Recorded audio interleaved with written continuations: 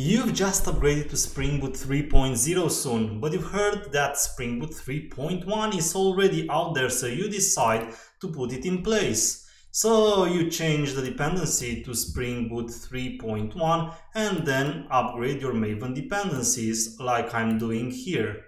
Now what happens next is that you observe that in your Spring Security configuration you suddenly have a lot of deprecations, and that's because the methods now only allow the usage of a customizer. So look at the HTTP basic here, the authorized HTTP request, the CSRF, the course, and many more in your configuration. The only thing you need to do is supply a customizer. So in case you don't have any customization, you can only use the customizer with defaults as a parameter with the replacement. See, now the HTTP basic is not deprecated anymore in my line 22. And that's what you have to do with the rest. Now what happens if you do have customizations like I have here in the case of authorized HTTP requests? Well, I do have to provide an implementation of a customizer, but fortunately the customizer is only a functional interface. That means you can implement it with a Lambda function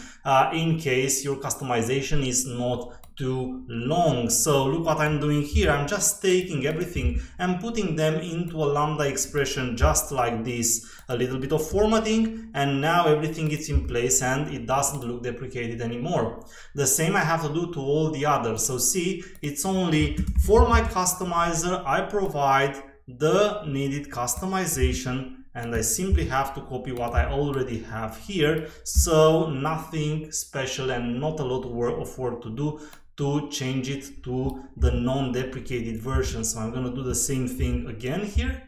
I'm taking my customization and I'm supplying it with customizer. Now the advantage of this is that you can now easily move your customization to a separate class and provide an instance as an implementation. So in case of large implementations, large configurations, not like in my dummy example here, you can make it smaller and more testable. Thank you very much.